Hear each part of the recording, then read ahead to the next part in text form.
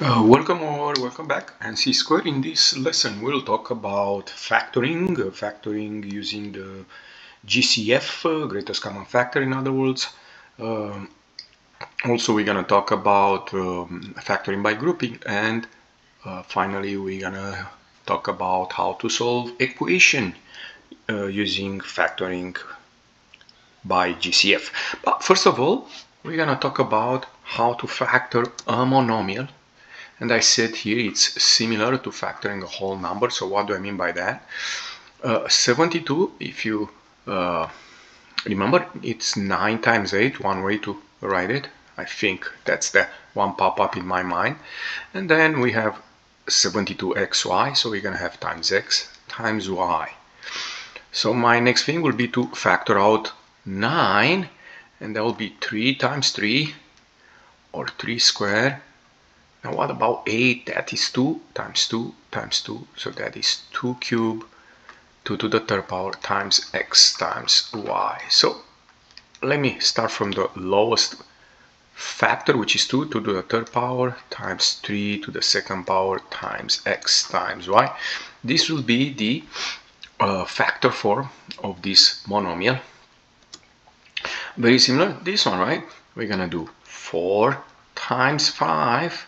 Now x cubed, that will be x times x times x, and y squared is y times y. Now 4 is nothing else than 2 to the second power times 5. And you know what? In fact, I'm going to keep it like that, like x cubed times y squared, right?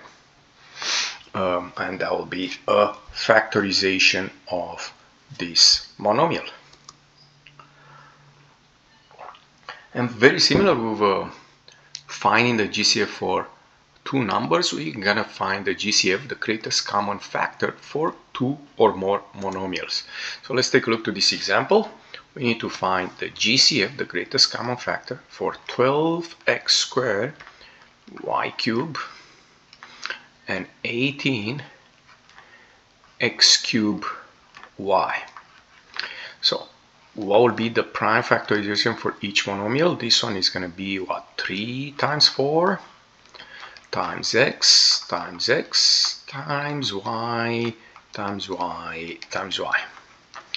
And that will be 2 squared, right? That 4, this 4 here, it's 2 squared, times 3 times, again I'm going to go back to x squared and y cubed. Y cube. Let's do it that way. Now let's take a look to 18, and we are gonna have here 2 times 9 times x cube and times y. So this is the factorization. We can go to the prime factorization now, and you see what we have. So now let's take a look to greatest common factor. The GCF of these two expressions will be, we collect the common factors. So 2, 2, 3, 3, and then we look to variable when we have x and x and y and y. Now one more thing you want to take a look at is the exponents in here. So if you take a look, we have these 2 and 2, the common factor, we have an exponent of 1 and exponent of 2. The smallest one is 2, so we're going to keep it exactly as it is. The same for 3. However, when we move to the variable, we have x and x here, but we notice this is the smallest exponent, 2 and 3, right? 2 is the smallest, so we're going to get that x squared. And very similar, we're looking here to the y's, and we keep that y. So the GCF is the expression you see here, which is 6x squared y. As a general note, from my experience, students will be okay to find the last part of the variable, x squared and y in this case, and maybe that GCF of 12 and 18 will be sometime a problem, which in this case is 6. Okay, now let's take a look to the next part, and in this part we're gonna factor out using the GCF.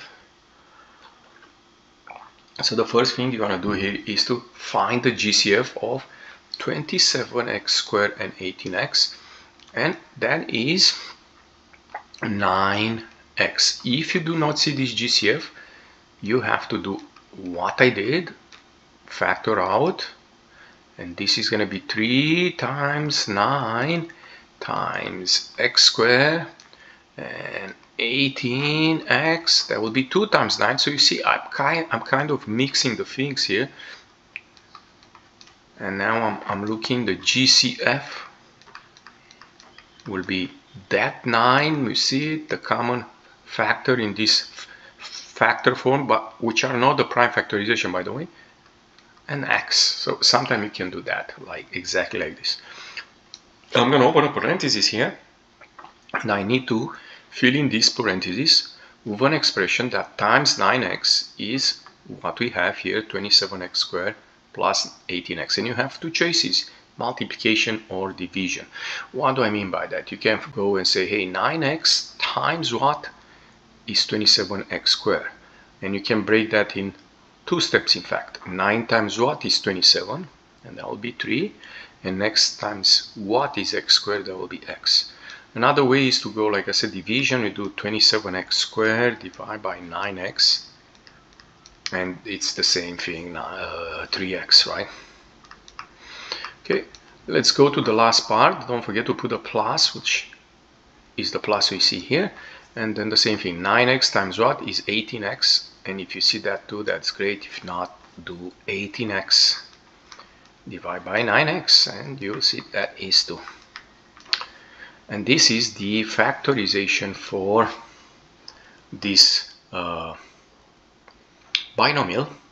Let's take a look to this one. We have a trinomial, but kind of the same idea. You want to take a look to all three factors, and you notice they have a common factor. The greatest common factor is 3, and then we have x squared minus 1x, or just x minus 1.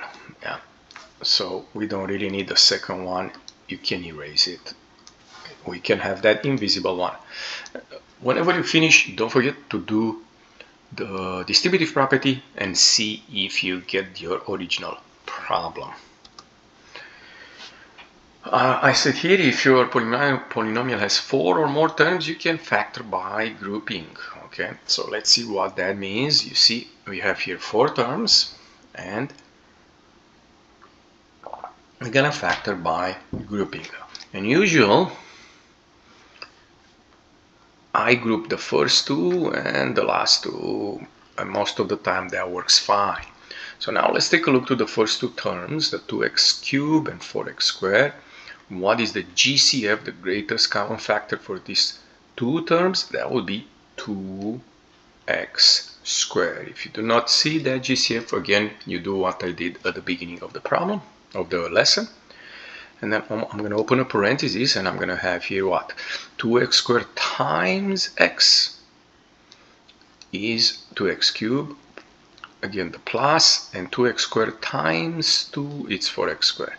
So we finish with the first group. Now we're going to move to the second group, this 2x plus 4. And what do they have in common? What is the GCF, the greatest common factor of these 2 terms? Is the number 2 only. And then here we have x plus 2. Now, a piece of advice in this moment: if you do not see the same quantity inside of the parentheses, go back and check it. Probably you miss something. Most of the time, I'll say 99% of the time, you're going to have the same expression there. Now, we notice we have that common factor. That is a factor because we have the multiplication here. So now the GCF of these 2 terms is x plus 2, and then we have 2x squared plus 2, which is a good factorization. However, if we take a look on this last part, we can factor out a 2, and we have times 2 times x squared plus 1. And just to be sure, the form that I think is better is this one, 2 times x plus 2 times x squared plus 1. Okay. Part B, very similar. We're gonna use factoring by grouping, and you know by now I said I'm gonna group these first two and the last two. And what do we have for the first two? We have just x squared, I apologize, not 3. We have just x squared for the first two, and then x minus 1. And now let's take a look to the last part. This is usually sometimes the problem. I will factor out a negative 1 here, so minus 1 in other words, times x, and by the way I missed something, minus 3 here, right? I missed this one is minus 3 here, I apologize. So if you do not have the same thing, I just said that, you may want to go back and check your factoring, right? But let's check it just to be sure. X cubed minus 3x squared minus x plus 3. That works fine. No, so you can spend 30 seconds, a minute, and do the multiplication and see if you get that. Now, if you notice, we have the same factor now. We have this x minus 3. Like I said, most of the time you're going to have the same factor. X minus 3, and then we have here x squared minus 1. Okay, and this is a good factorization. Now, if you learn a little bit more about factorization, maybe you recognize this binomial is what we call a difference of square. And we have x minus 3 here, and then x minus 1, x plus 1. So this is the prime factorization for this polynomial. Now we're going to move towards something that is very useful. We do factoring for solving quadratic equation. But for that, let's see something that is called zero product property. It's right here. It looks very interesting, right? But let's see what it says. If you have a product and the product is equals to 0, then one of the factors, because a product means factor, should be 0.